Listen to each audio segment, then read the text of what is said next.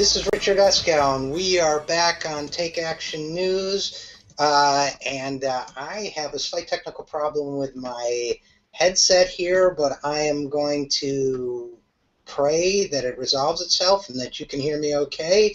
Nothing works perfectly in this world. And my next guest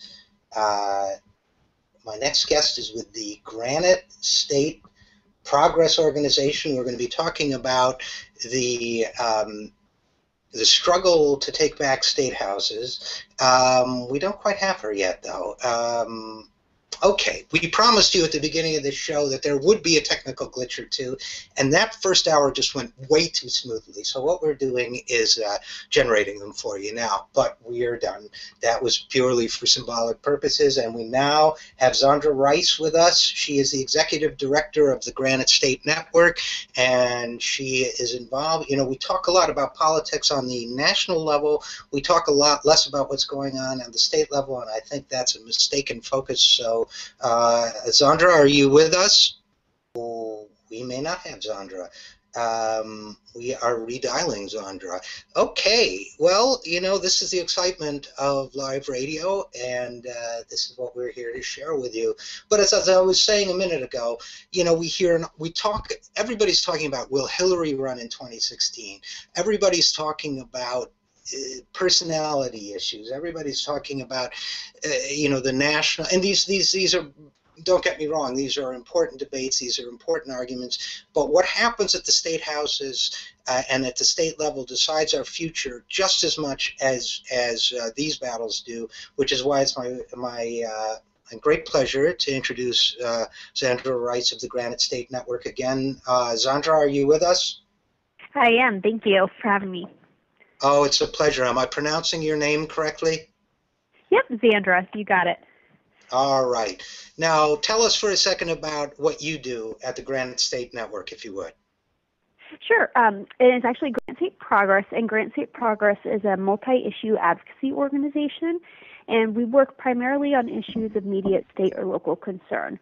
So our job is to help support other progressive allies in the community on their campaigns, but also be a consistent presence to push back on conservative propaganda or to pick up the ball when, say, an issue comes up that there's not an identifiable group to work on it.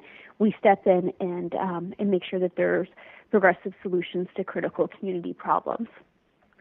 Now, do you work with that mostly in communicating with the general public or with legislators or with candidates or all of the above? All of the above. So we work a lot to do public education and communications to the general public, but we have a particular track record around following and monitoring candidates and elected officials and sharing that information back with their constituents and voters. In particular, at the New Hampshire State House, Granite State Progress leads a vote report card project. And for those who don't know, New Hampshire has 400 state representatives plus 24 state senators. So for the average constituent to know what their legislator is doing and really understand their votes on the issues that matter to them, Granite State Progress breaks over 200 votes down each session into layman's terms and gives constituents a printout of how their individual legislators voted. Now, to put that in context for people who are listening, New Hampshire is not a large state, so to have a legislature that's that large means that you really, the ratio of a representative, a legislator, to the average citizen, there are much more of them. It's as if each legislator is representing almost a neighborhood. Is that fair to say, as opposed to, you know, a large, for example, right now I'm sitting in California where my legislator probably represents 750,000 people, where you are, the legislator probably represents, what, a few thousand? Yep, exactly, a few thousand. And it's not unusual for a single member of the community to have 5 to 8 legislators at the State House who represent them. So, oh, really? You know, mm-hmm. Yeah, so when you think about how difficult it is for the average voter just to know how one elected official is doing or doing on their behalf each day at the State House, imagine trying to track 5 to 8.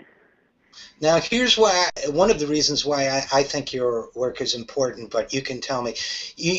One of the things that I follow very closely is polling data. And the polling, New Hampshire is generally thought of as a conservative or a right-leaning state. But polling data consistently shows that on a number of issues, especially social and economic issues, even self-described conservatives, registered Republicans, even self-described Tea Party members are surprisingly progressive on specific issues. For example, on the national level, 75% of registered Republicans in one poll and 76% of self-described Tea Party members thought that Social Security benefits should not be cut to reduce the deficit. So there are many ways, Wall Street, taxation, and so on, where relatively, self-described conservative voters and registered Republicans are better on the issues than people think. So I would think that your work and letting them know how their legislators are voting and giving them a chance to push back is effective. Could you tell us maybe what 2 or 3 of your biggest successes so far have been? Yeah, certainly. So for those who had followed some of the work around ALEC Exposed in particular, a really exciting thing that happened here in New Hampshire this past year is that we had a really bad bill come through that the American Legislative Exchange Council has been supporting policies like this, and it's to eliminate paper paychecks and move people over to fee-laden payroll cards for their salary if they don't have direct deposit.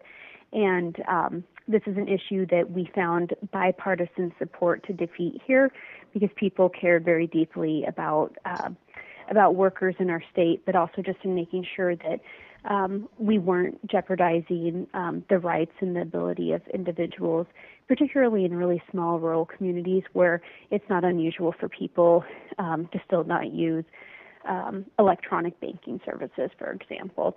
So that's an exciting piece.